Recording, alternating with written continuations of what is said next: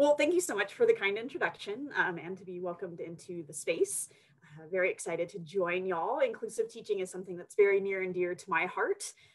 Although I have not been teaching formally in classrooms in a few years, it's really been a lot of professional development trainings and things like that around the country. But one of the topics that most frequently comes up in talking with instructors, whether it's graduate teaching assistants, folks who are adjuncts, folks who are tenured, a very common issue here is really about those moments in the classroom when you're not sure what to do. And what has preceded that is some kind of comment that might make our brain go, did they really just say that? Or perhaps in a discussion board or a comment in Zoom as folks are online more and more for instruction.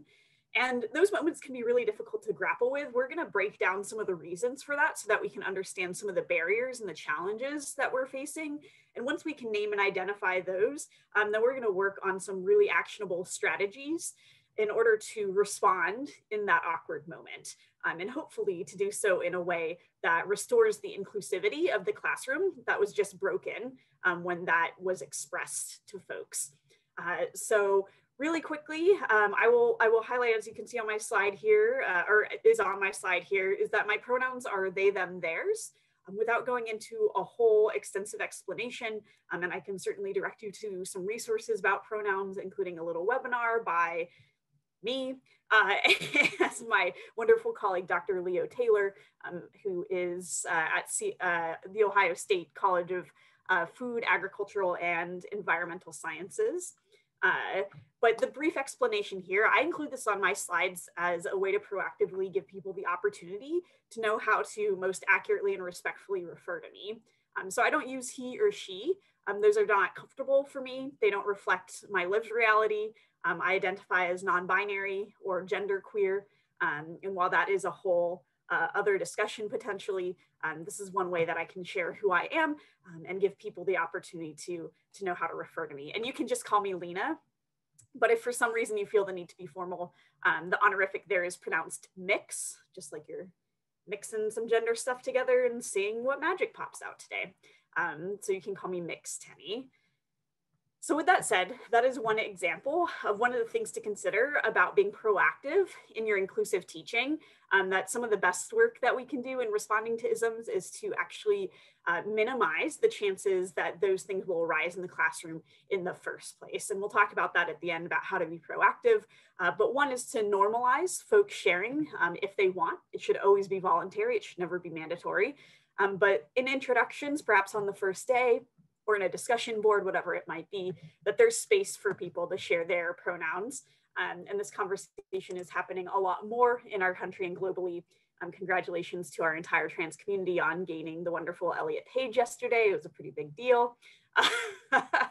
So with the humor aside, I want to invite folks to self-reflect for a moment. And then we will, let's go ahead and do breakout rooms. If we can do about 3 to 4 folks and just have some small group discussion as folks are willing on this topic here. So the prompt is asking what makes you hesitant to act, even if you still take action, even if you still do something. When you witness racism, we're going to focus on racism as our primary example today. Anti-racism work is my passion and the work that I've been doing, but we'll talk about other elements of oppression, but specifically about racism. If you can keep that as your focus, but also other isms. When you see those playing out in the classroom, what might give you that moment of hesitation? Sometimes we feel this in our body. We can actually have a physiological response to this stressor. And it can feel, for a lot of folks, if you're anything like me, I have diagnosed anxiety anyway, so my hands are always a little bit shaky. But when this kind of moment plays out, I can feel my hands getting shakier. Like that's one way that I know that I'm reacting to what's playing out. Another common feeling is that feeling in the pit of your stomach, like you are going down a staircase in the dark and you don't realize there's one more step left. Or that elevator on campus that like there's no way that that building is ADA compliant and that elevator needs replaced. And you know to expect it, but it drops that extra floor really fast. That kind of feeling in your body. And in thinking about that, invite you to also consider what the hesitations might look like in action. So I'll give an example here. So one possibility is if a student says something that reinvokes a long existing stereotype about a group of people of color. And I know that I should act because I'm the instructor, but I might still have those feelings. And what my hesitation might look like in action, for example, might be me staring blankly at the screen for about 5 seconds while there's extremely awkward silence on the entire Zoom call. So that's one manifestation. Feel free to think of other ways that that might show up for you. And as we split into smaller groups, let's go ahead and give it, it's not going to do it justice by any means, but we'll give it about 5 to 7 minutes. If folks can be as incisive and brief as possible while being able to share of yourself as much as you have capacity to here today. And there is no expectation that you share more than you have the ability to right now. Are you ready, Lena? Yeah, let's do it. Put in the chat if you would like to share it to the folks who aren't in your particular group. I'm going to keep proceeding and want to recognize at this point that that is one of the challenges of teaching online and via Zoom for a lot of folks right now. It came up in the group that I was in, is, it's different right now than in a face-to-face classroom setting, right? Because if you are, for example, if you are doing a lecture or if you are facilitating dialogue, it can be really, really tough to have the ability to pay attention to a million different things at once. And we actually know that brains are not designed to do that in the first place. So I certainly, in some facilitated dialogue around race and anti-racism, over the last few months have had a couple of moments where things were put in the chat that as the facilitator, I didn't see it because I was doing my thing, going through my content, and it caused issues because it was super racist. So thinking proactively about what we can do in order to, when possible, to reduce the chance of that happening. And that can include thinking through, when do you want the chat feature on and when do you not? Do you set guidelines for how to use the chat, which Melinda did for us so kindly at the beginning here of letting folks know that it can be used for questions and whatnot? Do you have the ability to set a timer or a reminder to check the chat every however many minutes? There's lots of strategies that folks can use, but I want to recognize that that's one of the challenges of this moment, which dovetails just beautifully with the challenge of 2020 being a global pandemic. And racism, by all means, has been around for 500 plus years. And at the same time, that 2020 has seen the longest mass protests in the history of what's now known as the United States with regards to race and police brutality after the public murder of George Floyd in particular, right? So a reminder that these things, they're gonna come into the classroom. They might not always be obvious, right? So depending on your topic and the material, it might not seem like a direct connection. Whereas when I was TAing, I was teaching Introduction to Women's and Gender Studies in Oklahoma. So I've got stories to tell by all means. But thinking through, like in a classroom like that, I think folks are pretty well expecting for those kinds of social issues and racial justice issues to come up. And it might not be as expected in a different field, right? So thinking through how it might manifest in health sciences beyond just things like medical disparities and health disparities.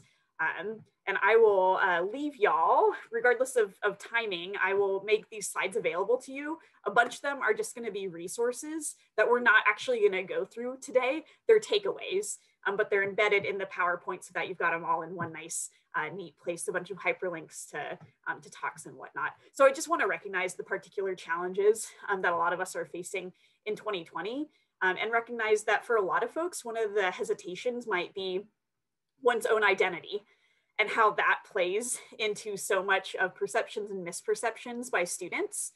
So for example, a very common issue is when faculty of color talk about their experiences in challenging racism in classrooms, it can lead to things like negative student evaluations at the end of the semester, which can influence things like tenure and promotion, right? So I think we have to name these realities and grapple with them. And at the end of the day, that this is not going to be prescriptive in this webinar. It's really going to be about exploring these elements and finding out, for you, what is your baseline? What are your goals? What are your boundaries? And that is going to look different from anyone else on the call. And so we're not going to be looking for the truth with a capital T like we often do in academia. Instead, we're going to be looking for our truth with a little t. And there's not a right and a wrong here.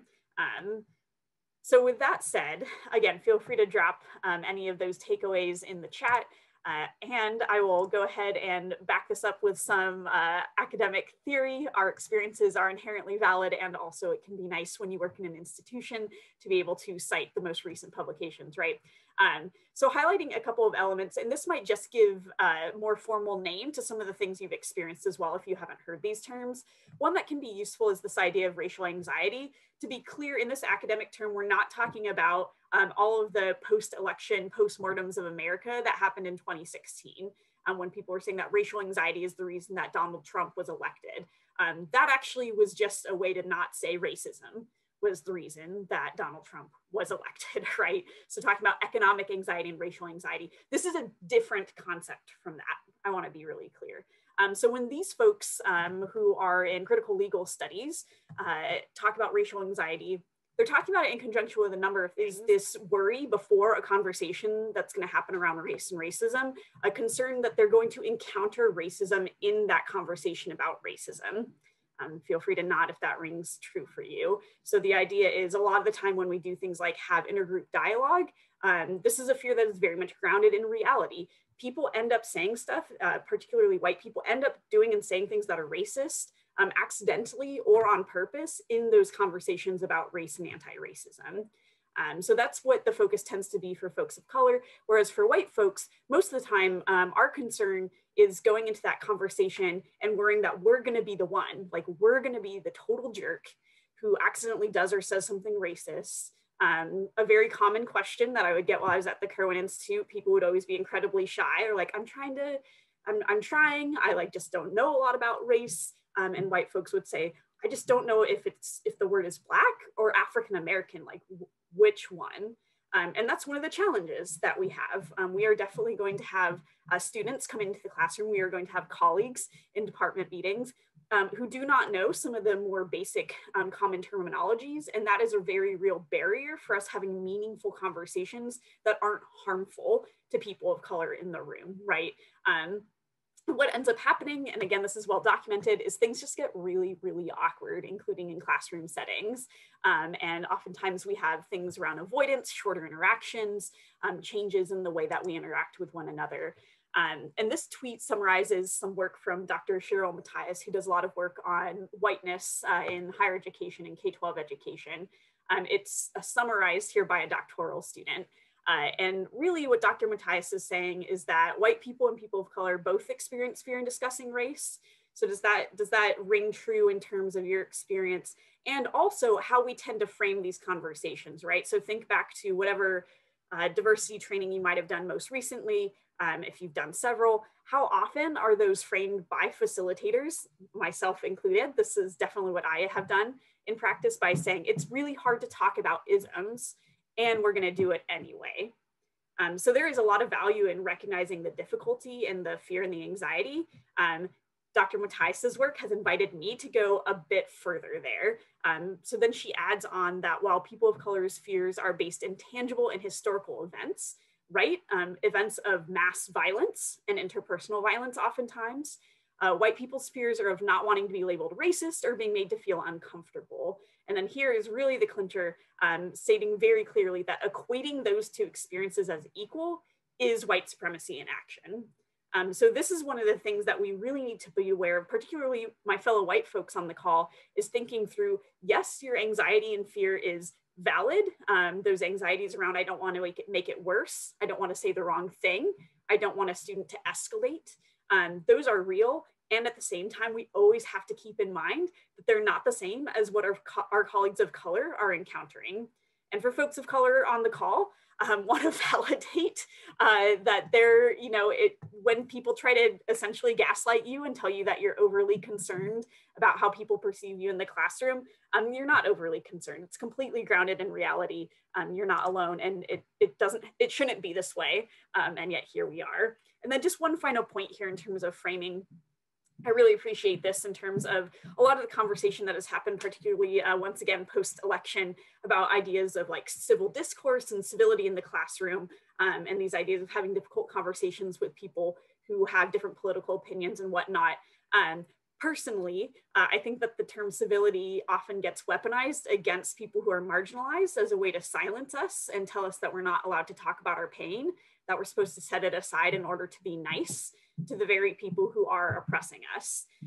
And so this is a really helpful tool. Feel free to use this kind of framing.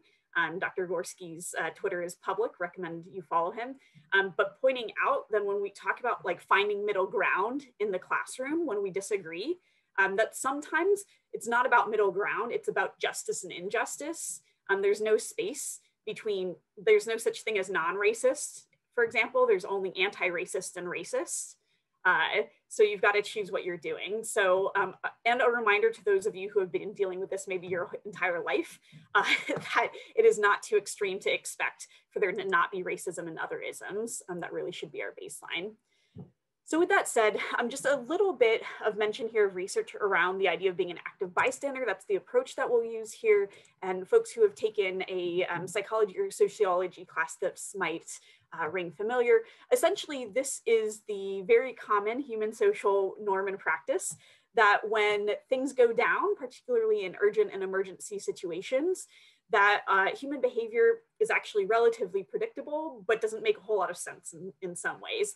So what often happens is when an ism is articulated in a classroom, that a lot of the time folks don't do or say anything. So how many times have we been, and even in a faculty meeting or in a graduate seminar you were in one time or whatever it is, that a lot of the time it's met with inaction. And that is because of two things. One is the diffusion of responsibility. So the more folks who are witnessing the incident, the less likely that any individual person will take meaningful action. And that is strongly influenced by the element of social influence, which is that humans are incredibly anxious critters by nature in reality, and we monitor group behavior and people's perceptions of us. So most of the time, most people do not like to violate social norms unknowingly. I think that's really a key piece here. I violate social norms all the time by just existing as a genderqueer person, but I still get like really anxious and embarrassed when I mess up in a meeting or get called out because I did something hurtful, right? So I think that that's the important differentiation here. So because there is a tendency to not act, I want to invite everyone on the call to think through what your responsibility as an instructor is to disrupt the bystander effect. So one quick tip and trick, you don't have to have the perfect words all the time. Actually, one of the best things you can do as the person who's perceived as having the authority in that classroom, no matter how flat you try to make your structure, is to say something, do something, stop it in its tracks. My colleague, Sophia Antoon, who's at the Multicultural Center at OSU, talks about this in terms of the primary priority is always to stop the hurt, right? So when harm is being done, the point of intervening is to stop the harm. It is a lovely bonus if we also get to have an educational moment come out of that. But I really appreciate her articulation of that, is that that should always be the first priority, because sometimes we get caught up in the idea of like, well, will I alienate the student who did something that was really transphobic, and think through, well, first we've got to deal with the transphobia. Then we can help folks manage their reactions to being called out. But this is just the entire world for, I don't know, 400 years, but especially this year. So the idea is we just pretend things are fine, but most people in the room are feeling really uncomfortable, and we've lost the inclusivity that we've tried to establish. Here's where we will click through a few things. Let's go ahead and do this as self-reflection. And feel free to jot notes or whatever that looks like for you, and to keep thinking about this. Certainly, again, we don't have time to do it justice. But one of the things that's really important to know about yourself is where you tend to gravitate in terms of if you feel like there's a difference in those moments in the classroom where it's your identity that's being targeted or you being targeted in some way versus those moments when it's not about you, it's sort of about someone else. So I'll use a personal example just to kind of model this. So for example, as someone who is trans, I wasn't out certainly when I was teaching, but one of the things that came up was in a paper, so not face-to-face conversation, a paper in which a student who was a veteran expressed some incredibly disturbing views about trans people, and they were very dehumanizing, and it was very much around the argument around should trans people be allowed in the military. And there was a lot of really strong language used. And so I was in this position where suddenly this, it's incredibly personal. This is about me, even though no one knew it. I barely knew it. And how does that feel? So I think back to that, what were the emotions I was feeling? In academia, we usually only hold space for thinking, but let's be real, we're all real humans and we need space for our emotionality in these situations. And asking myself, okay, that's about an identity I hold, but does it feel the same or does it feel different when something racist happens? So when I guest lectured and a student used the N-word in full, a white student, hard R and everything, not about me because I'm not Black. How does that feel? And the really important question here is, how does it influence how you act? That's a really big question. So thinking for yourself, and feel free to do like raise hands or whatnot. How many of y'all you tend to, and I recognize this is a false binary as many are, but you tend to gravitate towards the idea of like, those two things feel pretty different for me. Like I feel like that situation is different and I tend to handle it differently if it's about me versus if it's about one of my students. Or totally valid. For some folks, how many of y'all feel like, bias is bias is bias? It's all kind of the same thing. We're all in this together. So it doesn't necessarily feel particularly differentiated to me. There's certainly space in the middle there. But this is important, again, just for you to know for yourself, because it's going to help you be prepared to speak or type or however you are expressing yourself when these things go down.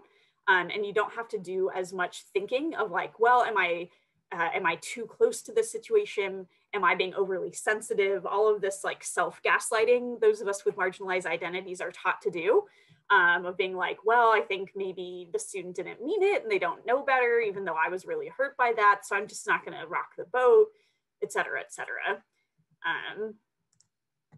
So just knowing that about yourself, and importantly, again, how it influences the way that you show up.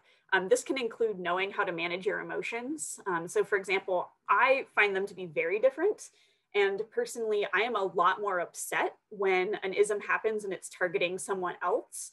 My personal experience is that, quite frankly, I deal with this stuff enough, like getting misgendered daily, that it doesn't necessarily get to me most of the time. Like this is my day job and my existence. So like, whatever, I don't have the energy to deal with this. But if someone misgenders one of my young students, like, no, I will immediately be correcting that misgendering and inviting that person to do better, right? And so other folks feel differently. For some folks, it's easier to speak up for self because it's your experience. You don't have to worry about stepping on anyone else's toes. You don't have to worry about being like a weird white savior that no one asked to come in and interrupt the racism. Like there's all of these dynamics that you don't necessarily have to deal with. And some of us have developed certainly quick and perhaps witty responses to the really common microaggressions that we might encounter around our own identities. So those are just a few ideas. I will say around the question of, if it's not about me and I'm trying to be a good ally and intervene, one of the ways to navigate that is to think through, what you can do in that space without causing further harm. So as a white person, my best recommendation is when racism happens, for example, if you are a white person, don't leave it to your students of color to have to defend themselves or affirm their humanity. That's not their job. They're here to get an education, not teach white students how to not be racist. So as an instructor, what you can do is be mindful of the dynamic that folks might want to speak for themselves. And you can give it just that one awkward second. Don't let it linger. Don't not act, but then frame your response accordingly. And it could be something like, okay, so I want to be really clear. I'm really not the expert on this. Like race and racism is not what I study, and it is not what I live in my personal experience. So I'm not the expert, but I'm fairly certain that that language is considered outdated and therefore pretty offensive. So if someone else knows better and is willing to share with us and help us out, that would be great. But if not, I'm going to suggest that we use this language instead, and or I'm going to go learn more about what the most up-to-date language is. A really common way that this manifests often in writing is when white students, particularly those from homogenous communities, might, instead of saying person of color, and this is where I'm going to articulate something that is very outdated and offensive, might articulate it instead as colored people. Like that's not cool. And it's something that we have to be aware is going to happen. It happens all the time. So thinking through, how do you already have a pre-planned response for the next time someone writes that in a response paper, that you already know you're just going to put a little note and say, oh, I think you mean people of color. Especially if we're thinking about folks that English might not be the primary language. You know, it could seem really confusing when you don't know the racial context of the United States, which is very particular, right? So thinking through how we can do that. So my best recommendation is if you are seeking to be an ally or in solidarity, or my favorite model is that of co-conspiracy. That's the work of Dr. Bettina Love. She does a lot of work on abolitionist teaching. The idea is to speak up and also to not cause harm in the process. Like recognize where you're coming from and elevate the platform if someone who does have the identity wants to speak for themselves, but make sure that it doesn't go unaddressed. A few things that I just want to uplift in terms of context for you to consider proactively as much as possible. And again, this goes back to the idea of knowing your sort of preferences, your proclivities, and even really what your boundaries are for yourself. So in terms of safety, I'm just going to acknowledge this and then set it to the side. Hopefully none of us end up encountering a physically unsafe situation due to an ism in the classroom. And if that were to be the case, I want to remind you that the first priority is always people staying safe, right? So if you need to just leave a classroom or leave a Zoom room, you have every right to do that. Like that's okay. It doesn't make you cowardly. It doesn't make you a hypocrite. And safety isn't just physical. It can be things like emotional safety. There is emotional violence that people are experiencing every single day in their jobs in higher ed because of their identities. If you need to take care of yourself and turn your camera off in the faculty meeting, do it if you need to. That's okay. You don't need my validation, but there it is for you. And one example is around sexism. So for example, for anyone who's experienced street harassment, my guess is if you're anything like me, you have yet to turn around and confront a young gentleman and scholar about the underlying patriarchal assumptions that he might be making about women's bodies and that they are public property to be dictated to. No, like you're not about to submit a thesis about that. It's okay to just move in the opposite direction more quickly and get to somewhere that is safer. So again, it's not hypocrisy and it doesn't mean that you missed your chance to do good.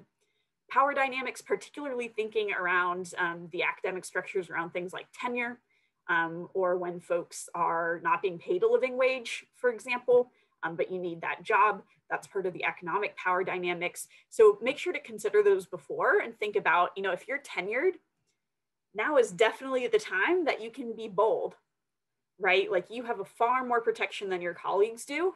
And particularly if you have the dominant identity, you're not going to receive as much blowback when you do the work of allyship. So thinking about how to do that and thinking about, for example, if you're a grad instructor, that doesn't mean you're without power. It means you might not have the same institutional authority, but you do have a lot of power and influence in your classroom, for example. and helping folks to understand that it doesn't have to be this way, right? We don't have to do academic hazing and make sure everyone's miserable when they're doing their degrees. We can actually be proactive in mitigating some of those things. Really, all of that comes down to self-preservation. And one of the things to consider is who's in the room and who's not. A really common dynamic is to think through, well, I mean, what they said was not very good, but to my knowledge, there isn't a gay person in the room. So like the homophobia didn't necessarily hurt anyone. That's a common thought process. Just want to invite folks to think about how part of our cultural issue in the United States is that these things are not only systemic, they're also incredibly pervasive. And so when we don't push back against them, they continue to be the norm. So it's not only about the hurt feelings of an individual person witnessing or experiencing discrimination, it's about what kind of society we want to have. None of us created this society, we inherited it, certainly, but also we have the power to change it. Even if you frame that as, you know, this is my classroom, and in this classroom, we are going to behave in these ways. Thinking through culture and norms, that could mean a lot of different things depending on what your field is. I'm thinking about, you know, do you use these skills in conference presentations in the future as a moderator, et cetera? And then at the end of the day, I invite you to think, spend some solid time thinking about what your personal values and priorities are, particularly your number one. What is the hard line, the boundary that you are not willing to cross? And whatever it is, it's inherently valid, but it's gonna look pretty radically different for different folks. I'll just use myself as an example here. For me, I think at this point in my life, I have the privilege that my ultimate priority is maintaining my integrity. It has a lot to do with how I was raised with family and religious influences and whatnot. I now am in a financially secure place post-grad school, that I would be okay if I spoke up and got in trouble and were to be terminated or something like that. So for me, I have that convenience right now because I don't financially support anyone else, just, you know, per Good Marshall and Ruth Bader Ginsburg, and they're pretty inexpensive, right? If you have people who depend on you, whether it is elders, folks with disabilities, kids, if people are leaning on you financially, it is okay to have that be your ultimate priority. Doesn't make you a hypocrite, doesn't mean you're selling out. It is okay to preserve your job and keep it intact if that is what you need to do. And don't judge other folks for their contexts. We certainly want to invite everyone to join with us in the work of anti-racism and liberation, but recognizing that we might not always know the hard stopping points for other folks, even if there might be more obvious ones around things like, you know, who is currently chair or who has tenure. All right, we're doing great on time. So this is not to convince you why to be an active bystander. You probably wouldn't have joined here in this conversation, but rather thinking through some additional framing. And I invite you to use this in your classrooms with students. What would it look like for part of syllabus day to talk about the culture of our classroom, which I'm sure many of you are already doing. So feel free to use any of these examples.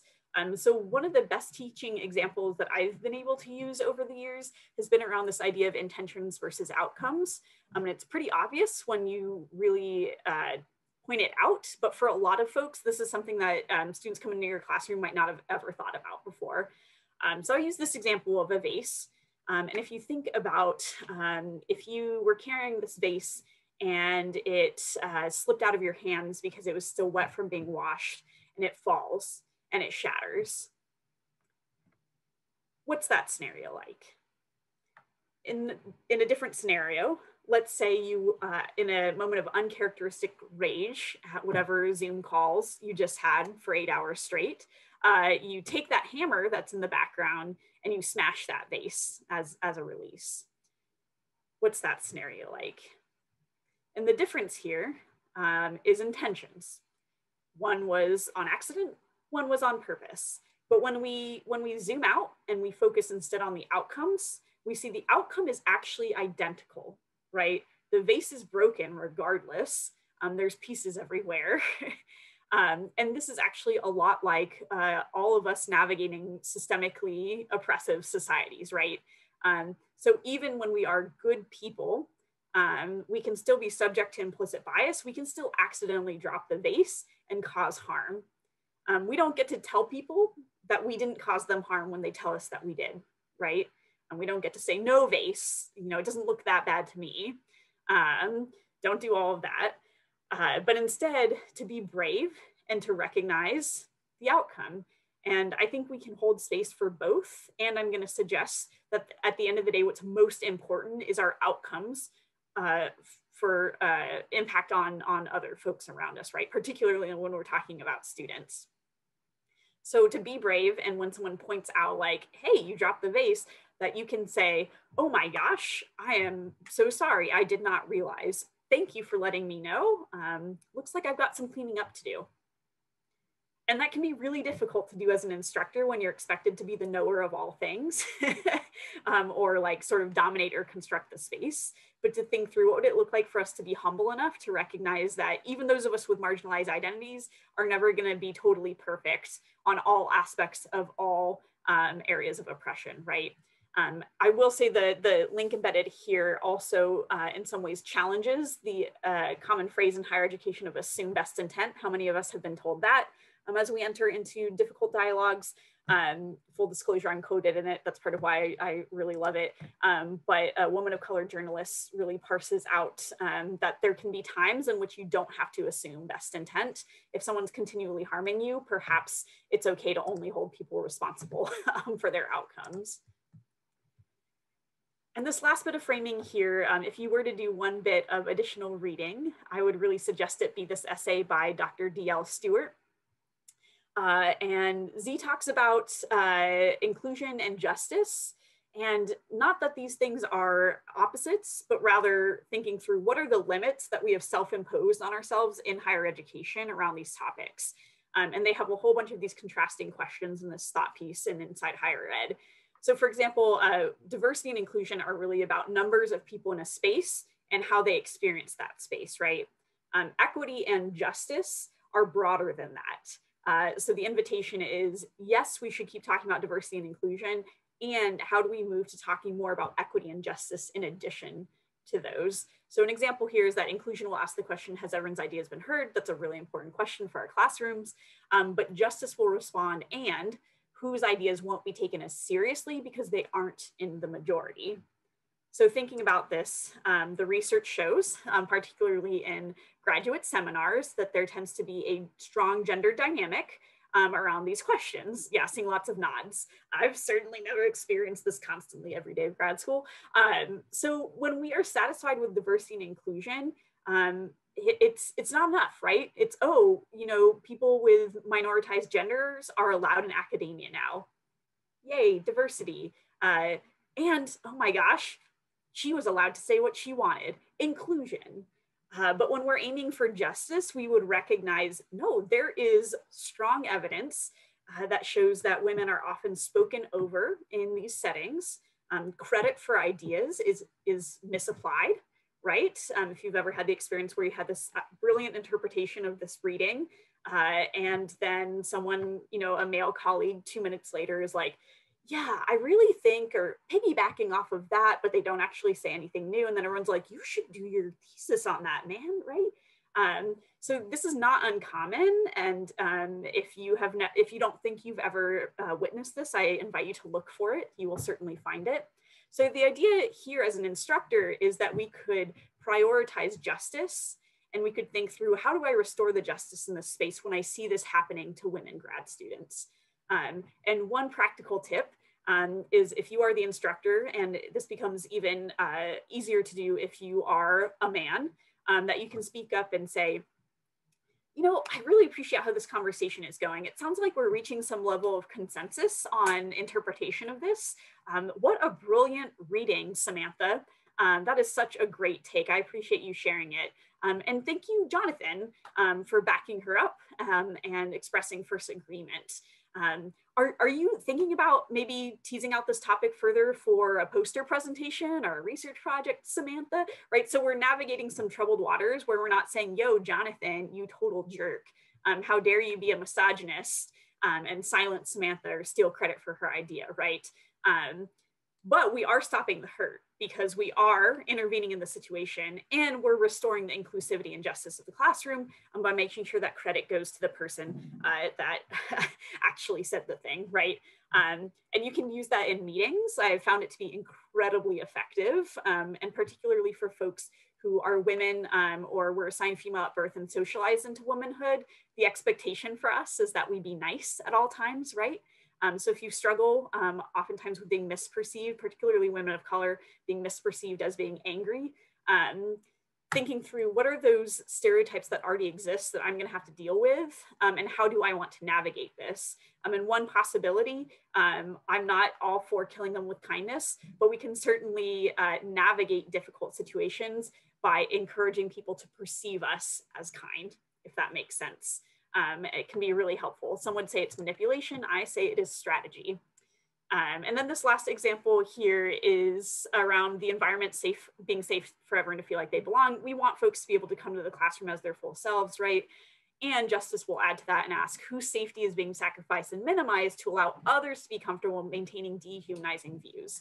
And as a DEI practitioner, I had to read this like 4 times because DL just drops the mic on this, and it totally compelled me to do my work differently from there on out. So a concrete way to think about this is that dynamic in which someone says something or does something in the classroom that is problematic, and how easy it is for our brains to sometimes say, well, yeah, that wasn't good, but I don't want to put that person on blast.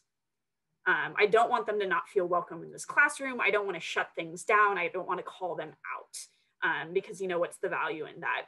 And those are really good questions to ask. And this helps us remember that we're actually not neutral in this idea of balancing because they're not the same things. So thinking about how the safety and humanity of people who are marginalized is always more important than the comfort of people in the dominant position. That's really the key takeaway, is that safety is always more important than comfort. So yes, if a white student says or does something accidentally racist, we should still intervene. And there's lots of ways to do that tactfully and educationally. But the important thing is we have to say something because it's not okay to allow the racism to go forward unchecked. Okay, so in terms of practical, like, what do I actually say? There are so many options, and the great thing is that I've written a lot of them out, and they will be in the PowerPoint slides, so you can go and reflect on them as much as you like. I'm going to invite us to think about these as buckets of strategies that you can draw from, and invite you to think about your strengths. So who are you as a person? What are you already really, really good at, your superpowers in terms of being a teacher, in terms of being a human, a communicator, et cetera, et cetera. And the idea is to maximize those strengths and to channel them in ways that are highly intentional to achieve the goals we're looking for. So you don't have to radically change your personality to become a good advocate for others and for self, right? Just be your youest you, and a lot of the time that will come through for you. And a reminder here that Cornel West talks about the fact that justice is what love looks like in public. So this is actually very loving educational work that we're doing. People sometimes think of it as punitive or harsh. That's not the case. It's one of the most kind and loving things we can do because accountability really is a generous form of kindness. We have this GIF here from one of my favorites, The Emperor's New Groove, in which they spy broccoli in the villain's teeth, and you're like, what, how long has that been there? So this is one way that we can think about it when we're the ones who mess up. Because I want to be clear, we're all on this call because we're trying to do our best, and we're still going to be the one to step in it sometimes. So thinking through when someone points out that you have done or said something that is an ism, remember what it's like to have broccoli stuck in your teeth and go through the rest of post-lunch with broccoli in your teeth and none of your colleagues mention it. You get home and you're like, are none of you real friends? Like, come on, you couldn't just tell me. It would have avoided so much embarrassment. It's actually pretty much the same principle around isms. So if you say something that is accidentally ableist, you don't recognize that it can be really harmful to folks who have disabilities, and someone points it out, treat it as if they are letting you know that you've got some broccoli in your teeth and say, oh my gosh, I had no idea. Thank you so much. Now that I know better, I'm going to do better. And then actually, go forth and do better. And here is some stuff that you can come back to. We won't go through this. This is gonna be where there's a lot of the resources, but some ideas about how to kind of ground yourself when you do find yourself getting called out. It can be really helpful to just have a baseline about how to deal with that, because it is emotional, especially for those of us who work really hard to be good advocates. I'll also let you do this as a take home to watch this YouTube video as an example of one of our strategies, which is using humor. It might seem counterintuitive to a lot of folks because we're generally taught not to talk about race in public, much less joke about it. But this is an example of a whole rapid fire series of microaggressions against this Asian American woman, some of the really common ones, and her response in a way that is kind of lighthearted and humorous and doesn't play into the stereotypes. But rather kind of just, serves as a foil and makes some commentary. I like to think I'm a pretty witty person, but I have severe anxiety, so I'm not always quick enough to do the humor thing. But if you're someone who is really witty, if your friends think that you're hilarious and you've always got a good joke, that can really be a superpower. A common one, it can be as simple as when people ask me, what are you? Which is a question around gender. I know that, but they're not brave enough to say, like, what's your gender? My response these days is usually human. How about you? In just that tone, because it's goofy. It tends to disarm people instead of them reacting with anger that I'm telling them that's not an appropriate question. And it can spark some additional dialogue. So for me, that's comfortable and helpful. For another trans person, it might not be. So thinking through, again, all of this is deeply personal and it's not prescriptive. Not everyone's going to use the same strategies. And another way that we can think about this is, for example, when folks say, oh, you speak such good English, perhaps to someone who's a PETA identified, and responding something like, oh my gosh, I hope so. It's the only language I know. Or I've been speaking it my entire life, or whatever it is, or I'm studying, I have an English degree. So whatever it is, you can be kind of goofy and that can be really helpful. If you are someone who is more literal, you're pretty just like what you see is what you get, that is also an unrecognized superpower. So thinking through how you can channel that, particularly in a lot of these situations where American English and slang oftentimes does this weird thing of having shorthand phrases that don't make literal sense, like at all, and are super problematic when you think about it, but you might not know unless it's your identity or someone points it out, right? So thinking about literalism in the face of that and how that can be really helpful. A few examples here, when people try to tell one of those off-color jokes that they're like, oh man, when we used to say these things in the 60s, you can just challenge that and be literal and ask them, like, is this a joke? Or say something like, is there a punchline coming? I'm still not laughing. And again, there's certainly dynamics around things like gender and perception that you will want to navigate, but thinking through it as an option. And here's one that is really pretty hidden, but Indigenous folks have been very clear for very long that casually using terms like powwow is not particularly appropriate. And so when someone says, let's powwow at the end of the faculty meeting, or can I come have a powwow in your office for office hours, that you can be pretty literal in your response there. Another possibility is to show a literal parallel that people would feel really uncomfortable with. So it could be something like, no, it's really interesting. I hadn't thought about it much until recently, but I realized it's kind of weird that we say let's powwow because there's no like religious or cultural equivalent that we would feel okay saying that about. Like no one's going to be like, yo, can we have a quick mass after this meeting? No, that's super weird. So why do we do that around Indigenous peoples? Oh, it probably has to do with the historicization and pretending like Indigenous people don't exist anymore. And then you can have your whole rant. But just some things to consider. Questions. I'm sure a lot of you are really good at using questions in your teaching anyway. So thinking through how you can facilitate some dialogue that might guide the conversation. One of the bonuses here is that it can open up the space. So instead of so the idea of calling out is that we shut down the conversation because it's causing harm. It can be very direct. Sometimes people misperceive it as being like aggressive or mean because we're not thinking about the balance of whose safety is being valued. These strategies are really about calling in. So this idea of how do we continue the conversation in a way that's educational. So this is one example of that, particularly if you don't know someone's intent. Again, their outcome is most important. But if you are trying to think through, okay, this might be a first-year student who literally does not know better, how can we have these conversations? Because most of us have been there, right? So thinking through, you know, what do you mean when you say that? Or can you tell me a little bit more, elaborate on that? Or as we do in higher education and student affairs, let's unpack that. Thinking through, what does that word actually mean? Not in a condescending way, but do you know what that word actually means? I just learned in this webinar that, did you know that the word gypped actually is a form of a racial slur? No one told me that growing up, but actually I found out it's derived from the word gypsy, which is a slur against Romani people. And we just use it in casual language for some reason. And now that I know that, I'm like appalled that I ever, you know, however you want to frame that, but it can be a very generous, like, do you know what that means? Because I didn't, right? And then the thought process and then leading that, ending that with how we reach different conclusions can be a really tactful way, in a way that still keeps it academic, if that's one of the concerns that you're encountering. Saying you're uncomfortable, stating boundaries. I don't know, my therapist says that it works, and I'm gonna try it someday, I don't know. But saying that you're uncomfortable can be really, really helpful. And it can be about you, or it can be about the space. So for example, I was raised Mormon, and one of the things that Mormons don't do is swear. So middle school was a blast. And so this was how I set boundaries with my friends at the time. And it was incredibly effective, actually. So I set the expectation of saying, hey, like, I know that this is like your new favorite word. I get it. Can I just ask that you not use it around me, or try to be mindful, right?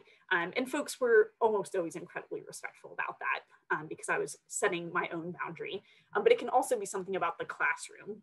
I'm like, that's not really appropriate in a discussion post. If you want to message me about that, then we can continue to have some private conversations. And in terms of conversations, one of my favorite strategies, so if anyone on this call is like me and is a bit anxious, and perhaps when did they really just say that moment happens, maybe your reaction is something along the lines of just being like frozen, and maybe thinking a million questions in your head, and then realizing 5 minutes have passed at this point, and we're still thinking through like all the threads of what we're gonna say. And then you go home and maybe you guilt yourself the rest of the night about like, why didn't I say something, you know, and then you come up with this brilliant argument that would have been hilarious, but also research-based, and you have an article the students can read for further learning, right? But you've missed your chance. So this is for the I missed my chance people in the space, which is me. So one of the things that we can do is remember that there's not only one way to push back against these things. And it doesn't always have to be direct. Sometimes it can be a speed bump in order to give ourselves time to gather ourselves and our thoughts and come back. Or a speed bump that allows other folks to chime in who might know more, or not feel those same kind of anxious pressures. So there's a number of ways to do this. My personal favorite, when I have nothing else to say and I just have memorized these, I just run through this list of which one I'm gonna do. And so my go-to is, I'm not sure how I feel about that, or think about that is what I would usually say in an academic context, right? Even the one-worders are a great speed bump, just saying like, whoa, or I'm surprised to hear that from you. It can actually spark some conversation, and again, signal, the really important thing here is signal to the other folks in the classroom that what is happening is not okay and is not going to go unchecked. I'm forgetting my citation, but there is a study that looked at different forms of bias interruption by instructors. And what they found is that actually the key thing was just saying or doing something. The form that it took did not particularly matter that much to students. The real influencer of how they perceived that classroom as inclusive or not inclusive after an incident was whether the instructor actually addressed it. So again, you don't have to have all the perfect words. You don't have to be an expert on every single element of shifting language in order to affirm people's humanity. It's good to keep up to date, and we can only do so much, right? Direct communicators, this is your time to shine as well. Just tell it like it really is. And we know from psychology research that I statements can be a really helpful formula for us to follow. You can just fill in the blank. Here's an example I'll use around ableism, because I thankfully don't hear this as much lately, but certainly did a lot when I was in college, and when folks use the R word, which is how I'm going to refer to it. So like when you say that, it makes me feel sad. Like, basically as a society, we've kind of just conflated civility with like badness, right? So even though I know you're not trying to be hurtful, I know you don't mean anything by it, I just can't help but feel sad that we use that word, you know, so casually. And these days I would probably add something about like, you know, you're actually referring to me. Like, you might not realize this. I don't think I've told you, but I do have these mental health and cognitive, you know, I had a concussion and now I have these things. So when you can share your personal story, if that's something that you are willing and able to do, personalizing it can be incredibly helpful. The research actually shows that that is why the gay rights movement made such rapid progress relative, for example, the fight for racial equality. It's like night and day in terms of how fast things changed in terms of policy. What they found is that a lot of it was that LGBTQ people are mostly embedded in families and were able to change hearts and minds by sharing their struggles. And then their family members were able to change hearts and minds by sharing the struggle of that person, if that makes sense. Whereas with racial dynamics, we're so highly segregated that it's not the same dynamic. Most white people only spend meaningful time with other white people, which means you're not necessarily hearing stories of people of color or recognizing racism still exists. All right, this one can be really helpful as well, particularly for the folks that you know are well-intended but really struggle with things like particular language that can be offensive. And also this can be helpful for that tenured person who is just never going to change. You've tried everything, and short of institutional accountability, it's just not working. So there's two different tacks here. So one, if you know they're trying to be an ally, you can recognize that, right? So mitigate the defensiveness that comes automatically with being called out. And recognize, you know, make sure you're telling them that you know they're not a bad person, they just messed up, right? So I know you want to be an ally. That's exactly why I wanted to check in about that language. So it turns out, yes, the word queer can be used by LGBTQ people, but for people who are not LGBTQ, we probably shouldn't really be using that term, or we should respect how people want to use that term for themselves. And this one can be really helpful. You can throw the institutional handbook at people if you need to. Again, this is really when you've tried the other things and they're not working. At some point, this is harm mitigation. You're not going to change their heart or mind, but you might prevent another critical incident from happening to a different student or colleague. Title IX and Title VII are wonderful things that we can use to back this up. Few final ideas. Hopefully this won't happen too much, but you might need to remove someone from the situation. Again, if people have been repeatedly asked to take accountability for their words, it is okay to stop the harm in the only way possible. So going back to the example I gave of a white student using the N-word in class repeatedly, I was co-presenting with a dear friend of mine who's a Black woman who just was like, well, yeah, we had lots of conversations afterwards. And I had this moment of like, this is a time that I need to do something. And so to be able to say, as the person with the perceived authority and literally standing on a stage in a lecture hall to say, I'm stopping you there. Normally I wouldn't cut people off, but you are actively causing harm to people by using that racial slur. Regardless of what you think about that word and who has the right to say it, you need to stop right now. And if you say it again, you will leave this classroom. And that a lot of students were really grateful for that very clear directive of shut up around this particular thing. It's not about silencing opinions. And then to say, we can have conversations about this later. And what we're not going to do is like have this harm happening in public. And that can be a really good way to frame it, particularly if you have given them multiple chances. You can also remove yourself. That's a possibility. That's a bit hard when you are the one responsible for instruction, but think of this as a possibility, for example, for any virtual, I hope, holiday gatherings that one might have in the winter months, is that we can recognize, you know, I can't agree to disagree. This is too important for that, but I will ask that we not have this fight right now. That can be a way to reclaim your time, as the great Maxine Waters has said. And then we'll just wrap here with these last few minutes, just thinking about the things that you can do proactively. So those are really focused on what you as an individual person can do within your context, knowing your boundaries, having your strategies. Again, I would advise people to think through those buckets and any others that you can think of.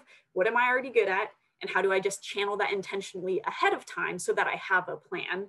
Having a plan is a really big element of it. And this is where those of us who have anxiety actually have a superpower, because we love to plan for worst case scenarios, which actually, this is my my neurodiverse brain here coming back to the point that I was making earlier about the speed bumps. I forgot to note that part of the value of speed bumps is the signaling, and part of the value is the opportunity to follow up. So you can go home and you can think about it, but instead of using all that anxious energy to shame yourself or think about what you should have done, instead say, I did something. I interrupted the bias, and how am I going to continue this conversation?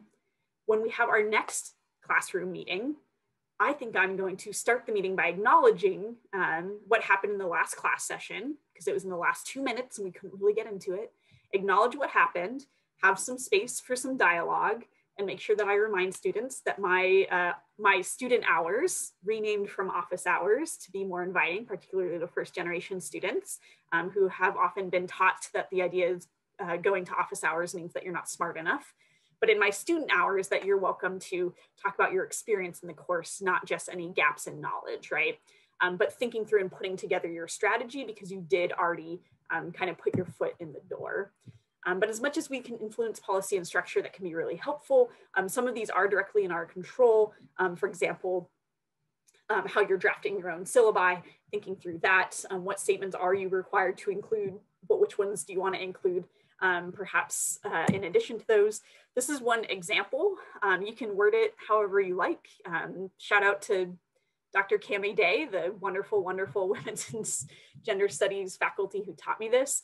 So this is basically how all of her syllabi start out. The very first thing after her contact information is acknowledging the by nature of this topic, because in this particular field, that's just how it is, right? We're going to talk about these tough things.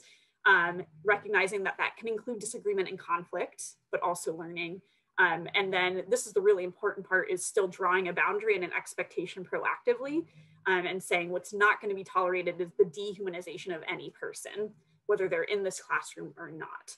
And an example of how that can be really helpful is if something around immigration were to come up in class, whether you're actually studying immigration, or if there's been a lot of critical bias incidents in the last 4 years in which people have said stuff that's really anti-Latinx and anti-immigrant when students have gotten up to present, for example, and being prepared. And when that happens, be able to say, oh, I'm going to pause you right there before we go any further. Apologies to interrupt, but a reminder, we don't use dehumanizing language in class here. So when we're talking about immigrants, we're going to use the term immigrants. We're not going to use the term illegals, because that's inherently dehumanizing, right? So I need you to use that term, or you can write it in the margin of their paper or whatever it is. And that was actually the tact that I took when the really transphobic stuff was written in the paper that I had to grade, was to remind the person about the syllabus statement. And it was a whole moment where by the end of the semester, they were like, maybe trans people are just normal people. And I was like, yes, we did it. So this again is setting a proactive expectation so students know what they're getting into, and it can save you a ton of work, because then you're doing reminders, especially if you're someone who has students sign your syllabus and turn it back in at the beginning of the semester. They can be like, remember, we all agreed to this. This is how we're going to do this conversation. And thinking about things like, there's not enough time certainly in the last minute to do all this, but start thinking, if you haven't already, about how you structure your classroom. What do introductions on the first day look like, particularly in virtual spaces? Have you considered putting your pronouns in your Zoom name? That might be one possibility to signal to trans students that you are seeking to be an ally. For example, thinking about communication prior to the first day, can you send an email to everyone enrolled in the course and ask them to introduce themselves just to you virtually? And that can include, what name is on the roster, what name you would like me to call you, and pronouns if you'd like to tell me. And Dr. Day always she did note cards the first day when it was in person. And the last thing was, anything else you would like for me as your instructor to know? And students would often use that as an easy segue to disclose disability accommodations, for example, or to say I'm working 4 jobs, or I have a kid and might occasionally miss because of childcare. So that makes it less of a burden for students to have to try to approach someone they might view as intimidating, et cetera. And I will leave you with this quote from Audre Lorde in the following resources. So she once said that when we speak, we are afraid our words will not be heard or welcomed, but when we're silent, we're still afraid. So it is better to speak. If you have joined us here today, I imagine you have been grappling with these things, whether you have already faced them or whether you are anticipating them transpiring in future classes that you have. So the suggestion here is if we are already having this issue, we might as well be part of the solution. And speaking up is one of the many ways that we can make change. And it's one of the most powerful ways that we can do that, particularly in a classroom. And it's not only interrupting the isms, it's also modeling for students what it can look like to be an advocate for human rights and for equity, and to show folks how to do that in day-to-day life, which a lot of our students might be coming in without a whole lot of examples about how to do that, right? Whether it's because there's not as many folks in the field with your identity, or whether it's because they have a majority identity and they've just never had to think about it. It can help model the way for that. So I will leave us with that, and just a note that again, I'll make sure the slides get sent out to everyone. And just disclosure, this is almost all my work, but I don't know, I tend to think it's decent. But just some of these additional resources around things like pronouns, implicit bias, and a few things around, this is a longer version of this kind of talk that's more generalized and outside the classroom. You're welcome to share that with folks who might find it useful. And then my newest work has really been around why it's hard to talk about race and what it means to be anti-racist. So if you're interested in continuing those conversations, you're certainly welcome to take a look at those as well. I will turn it back to Melinda. Thank you so very much. And I would invite everyone to, because we can't be heard, to use our reactions for some applause. And we really do appreciate your time.